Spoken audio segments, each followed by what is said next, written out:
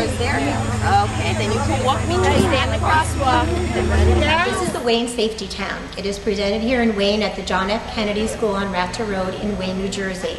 During the course of the program, the children are introduced to many concepts of safety. We cover pedestrian safety with auto. Could you tell us something about being a good pedestrian? Absolutely. And then we did bus safety.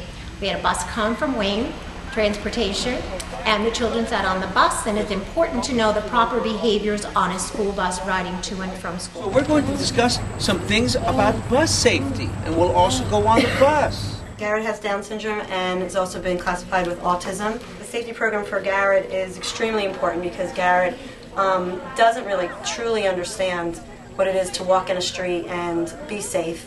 He'll walk out of our house, he'll walk out of anyone's house, he'll walk out into a street without even thinking or looking. A lot of programs don't think about that for special needs kids, where most regular kids get it in school, they get it in Scouts. Special needs kids not so much.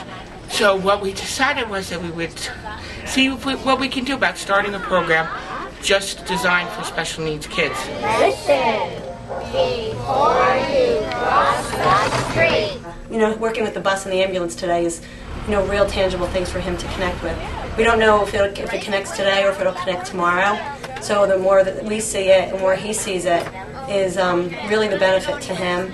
And, you know, one day it might click. No.